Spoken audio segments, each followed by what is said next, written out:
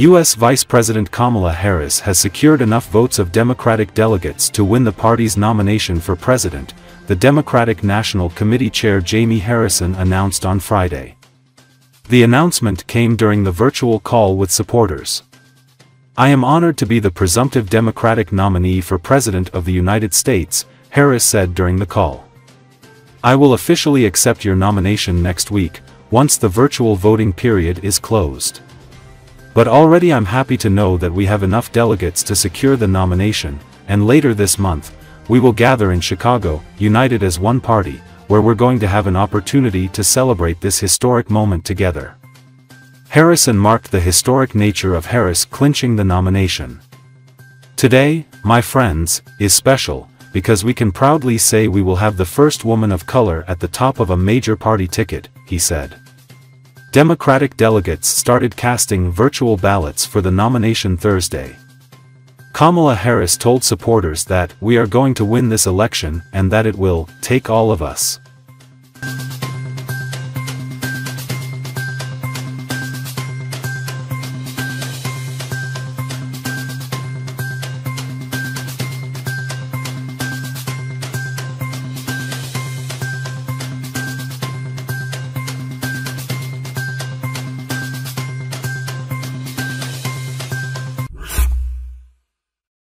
The Russian army has begun using the North Korean Bucha-4 long-range self-propelled anti-tank missile system against Ukraine, according to Militani.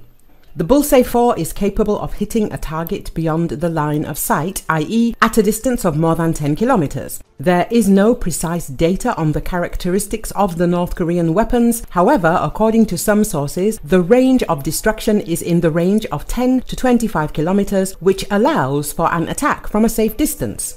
The launcher consists of a rotating module of 8 containers with missiles. The guided missile is equipped with large stabilizers and a mode of attacking the target from above. To guide the missile, an electro-optical head is used on the missile in combination with command guidance via fiber optic cable. This allows the system operator to manually control the missile via video. During the missile's flight, he sees all the folds of the terrain and all the objects. He can bypass obstacles and hit the target beyond the line of sight or even behind cover. Militani reports, constant video contact allows the system operator to change the target for the missile to a higher priority. Vitaly Sarantsev, the spokesperson for the operational tactical group Kharkiv, said that he could not confirm the information about the use of Bucha-4 missile systems by Russia.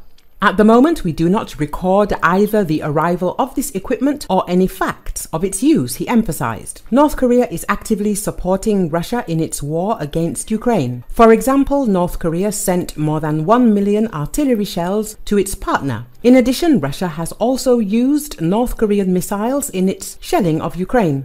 Recently, Russia and North Korea signed a comprehensive strategic partnership agreement. This agreement may include, among other things, the possibility of sending North Korean troops to Ukraine, as well as mutual assistance in the event of aggression against one of these countries.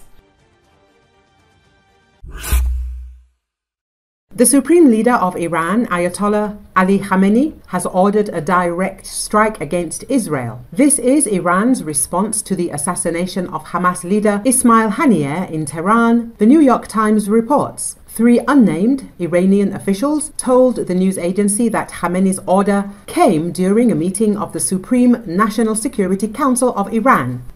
The New York Times sources specified that the Iranian military command is considering the possibility of another combined attack with drones and missiles on military targets around Tel Aviv and Haifa. Iran will attempt to avoid strikes on civilian targets. The sources also clarified that this could be a coordinated attack by Iran and its allied forces in Yemen, Syria and Iraq. It is likely referring to militants supported by Tehran.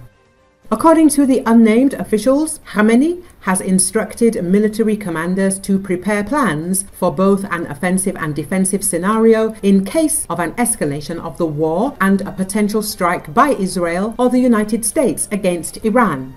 Israel has not commented on the incident, which came amid its war with the Hamas terror group in the Gaza Strip and hours after an Israeli strike in Beirut killed the top military commander of fellow Iran-backed Hezbollah. With Israel on high alert for a possible response, Prime Minister Benjamin Netanyahu warned in an address to the nation that challenging days are ahead, but vowed the country was ready for every scenario and will exact a very heavy price for any aggression against us. He did not mention Haniyeh. On July the 31st, it became known that Tehran was struck by a missile attack. As a result, Hamas leader Ismail Haniyeh and one of his bodyguards were killed. Iran immediately blamed Israel for the attack. However, Israeli officials have not confirmed their involvement in the incident. Notably, Haniyeh was killed after he participated in the inauguration of Iranian President Masoud Pezeshkian.